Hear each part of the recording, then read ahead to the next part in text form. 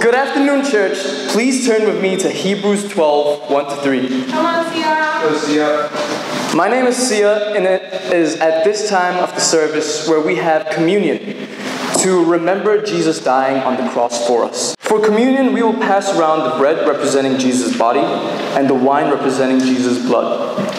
And usually at this time, we have a member of the church come up and share what the cross means to them at this point of their life. And I've been given that privilege today. Come on, Sia. Now let's read together from Hebrews 12, 1-3. And it says, "Therefore, since we are surrounded by such a great cloud of witnesses, let us throw off everything that hinders and the sin that so easily entangles. And let us run with perseverance the race marked out for us, fixing our eyes on Jesus, the pioneer and perfecter of faith. For the joy set before him, he endured the cross, scorning its shame, and sat down at the right hand of the throne of God. Consider him who endured such opposition from sinners, so that you will not grow weary and lose heart." Now, at this point of my life, to me, the cross is a three-step process: sorrow, pain, and glory. Now, the first two go hand in hand, but the third may throw you off. We'll get to that gradually. So, the first part, sorrow. If you are here today with some prosperity gospel nonsense, get that rubbish out of your head. Everyone who wants to live a godly life in Christ Jesus will be persecuted. Either by the outside world, sometimes by the inside world, or even in some weird cases like myself, by their very own heart and thoughts. Carrying the cross is a heavy burden on my emotions. Saying no to nearly every time my parents want to go somewhere because I'm doing something with church hurts.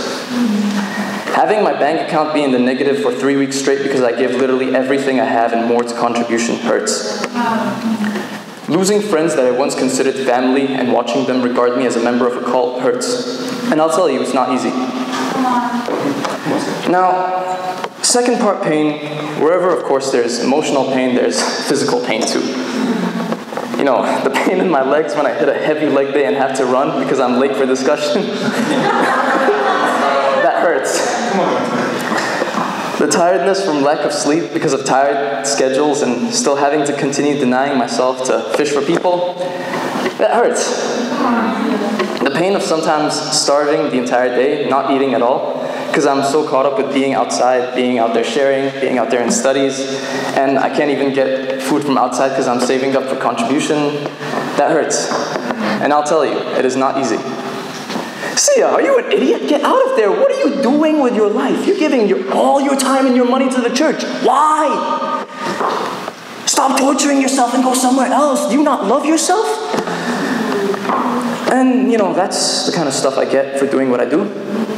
Which makes sense, but there's something that keeps me going. There's something that makes me keep carrying that cross. Which is the third part. The glory. Come on. Seeing people's lives change and them going from introverts to literal radiant beacons like Keen, that heals. Seeing empty guys like Dante find purpose, joy, and meaning, that heals. Watching boys like Hyde turn into men that lift up those around them, that heals. Being freed from a boring life of purposelessness, being given a vision, and becoming actually able to turn my dream self into a goal that I'm working on day by day, that heals. With how much healing there is in those things, no pain is enough to make me drop that cross for good. And I know Jesus saw that too. No matter how much those lashes hurt on that day, no matter how many times he came close to death, no matter how much it hurt having his inner circle sell him out, his best friend deny him, his mother crying her eyes out while he died, no matter how much hanging on that cross and bleeding out hurt, he knew something. In that moment, he saw a boy who cried in his room in his lowest moments. He saw that day when that boy tried to steal a rope and stool from his church in Malaysia. That day when he tried to light himself on fire and burn down his house. That day he just prayed hard for a gun to appear in his hand so he could end it all that spot. Jesus kept going because he knew without Jesus, that boy wouldn't be the man he is today. And because Jesus kept going, now that boy has grown up He lived through it, and he is standing up on stage now speaking to you. And I'll tell you, Jesus going through that cross was not easy. But because he kept going, so will I. No matter the pain, no matter the sorrow, and because I see the glory.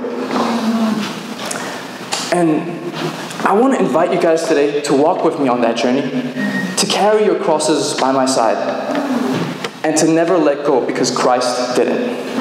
Let's all go to God in the word of prayer.